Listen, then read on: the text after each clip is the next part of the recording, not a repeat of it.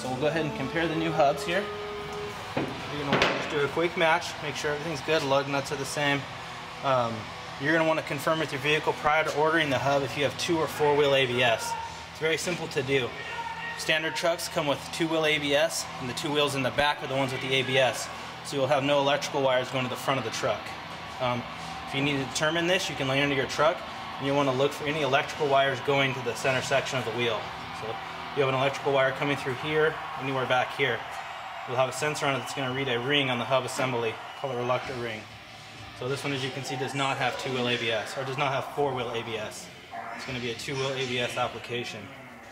So you're going to want to confirm that the back of the hubs are similar, with no reluctor ring for the ABS to read. So now we're going to go ahead and get this cleaned up, and we're going to reinstall the hub.